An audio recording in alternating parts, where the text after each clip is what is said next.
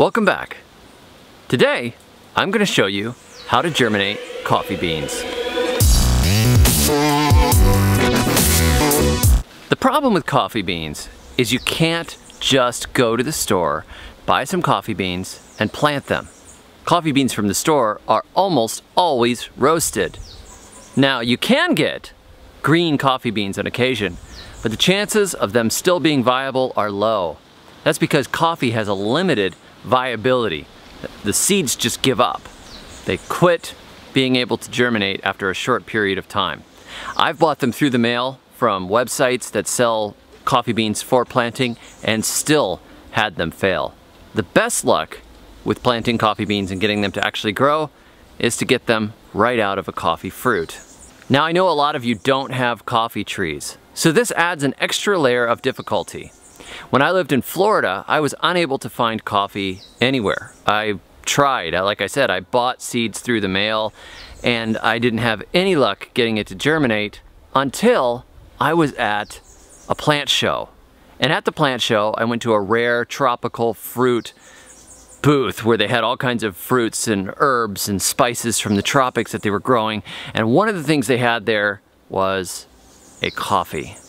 So what I did was I bought that little coffee tree, and the next year it bloomed and it fruited, and I saved the fruit and I planted the seeds from the fresh fruit. It's not that hard to grow coffee in a container. You can actually grow it indoors. I've seen it growing all the way up to New Jersey. If you look at my little booklet, The Survival Gardener's Guide to Growing Your Own Caffeine, I write about how you can grow coffee outside of its natural range. It's not particularly productive, but it's enough that you can get some coffee beans and you can plant those coffee beans. Now with these seeds, you don't want to let them dry out. You don't want to sit them on the counter. You don't want to, let them sit in a drawer for a year. Don't, stop. Just take them fresh as you can and don't let them dry all the way out.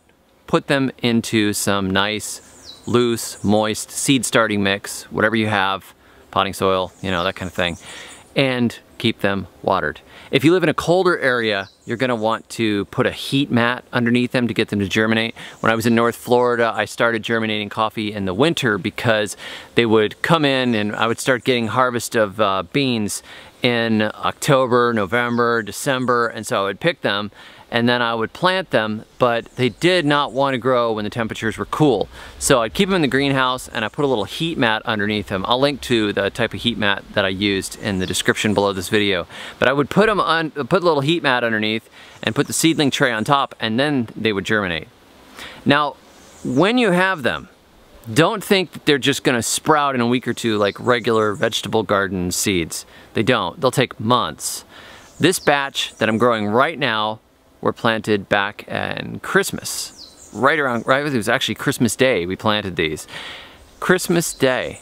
And they didn't start coming up until the beginning of April. So it takes some time. They've got to stay in that moist soil. You got to keep them watered. You don't want to drown them, but keep them watered. And if you are in a cool area, make sure you get bottom heat on them. And just wait, just be patient, be patient, be patient, be patient. If they're fresh seeds, they're going to come up. Once they get to this size, then you just take them, transplant them out into pots, and grow them up to a larger size.